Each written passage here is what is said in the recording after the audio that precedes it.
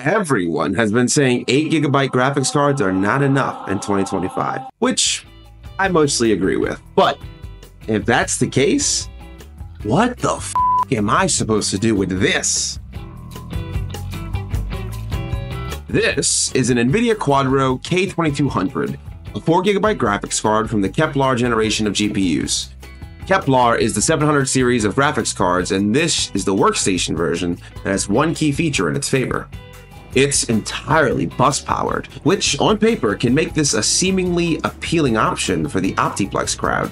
I got this one for free with the HP Z440 I used to make the $350 gaming PC, but they seem to go for about $25 on eBay. The test system for this graphics card is powered by a Ryzen 5 4600G, 12GB of DDR4 RAM. Look, I know this isn't phenomenal, but this shouldn't hold back our little friend here. Let's not waste any more time. Here are the benchmarks.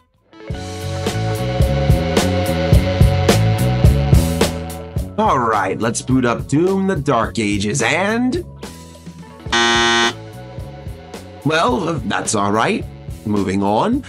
Let's just boot up Oblivion Remastered. Oh, I didn't like that one either. Maybe we're pushing the card a little too hard.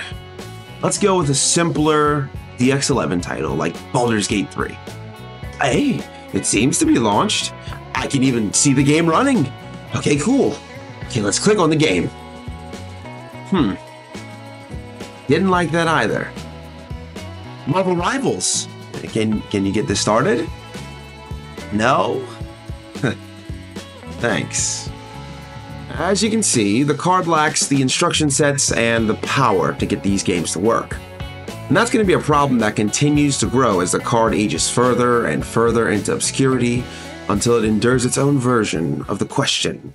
If a tree falls in the forest and no one is around to hear it, does it make a sound? Anyways, we actually managed to get Forza Horizon 5 running, and despite all the failures in the other games, it ran very smoothly. 1080p, low settings, we averaged 40 FPS. That's a whole 10 more than 30. But 1% lows were 33 and 0.1 was 25. A smooth experience. A great start. Kind of. Another staple of potato gaming is Fortnite. Did you know Fortnite turns 8 years old this September? It might explain why our 11-year-old graphics card can run it. Nevertheless, I'm happy with what the K2200 can do in this game. 1080p, performance mode, epic view distance, we were able to average 113 FPS.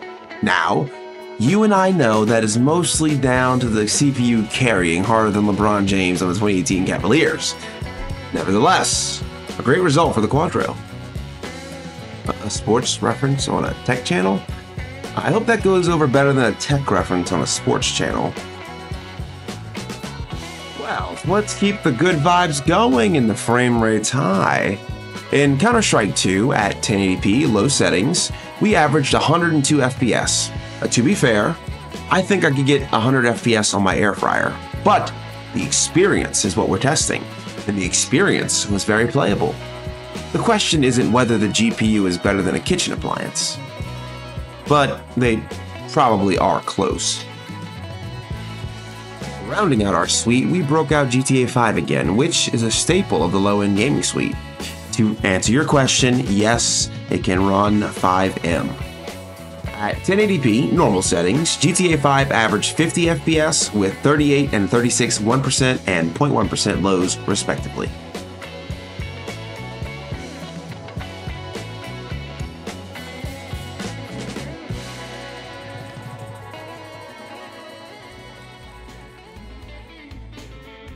So, to answer the question, can you game on a $25 graphics card?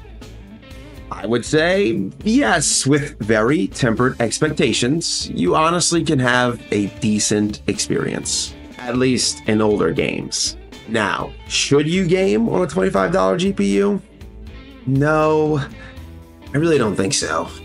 At least not this one. I was going to say this could be a decent option for an emulation box for your living room, but SteamOS or the spin-offs like Chimera or Bazite, really prefer AMD GPUs. I recently picked up an RX 470 for $30 on eBay, and that's kind of the limit of the things that are even usable in niche use cases.